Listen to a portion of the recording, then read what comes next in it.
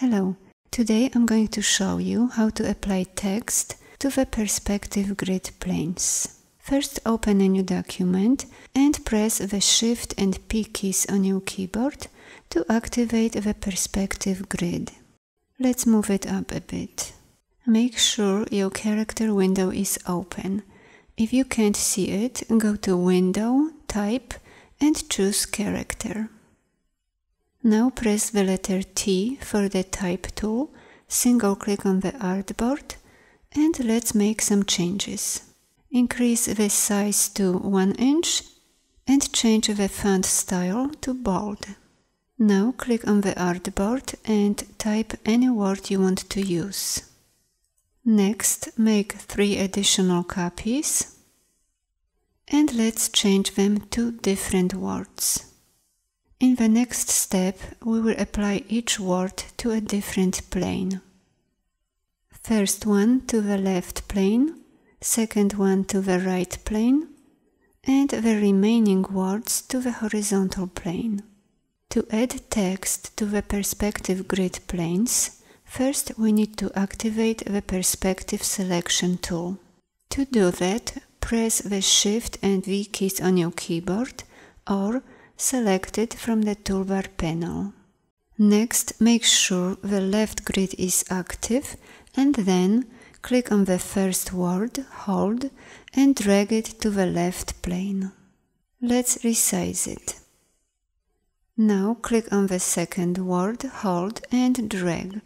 While you are dragging your mouse, press the number 3 on your keyboard to switch to the right plane. Then position it at the top and resize it to match the height of the first word. Select the next word, click on it, hold and drag. While you are dragging your mouse, press the number 2 on your keyboard to switch to the horizontal plane. Let's position it down below and resize it. Finally, let's apply the last text to the horizontal plane as well. If I follow the same steps as I did with the last word, I will end up with my word facing the wrong way. Let's undo it. I would like the last word facing the same direction as the word art. To do that, first switch to the regular selection tool. Now move this word down and let's rotate it by 90 degrees.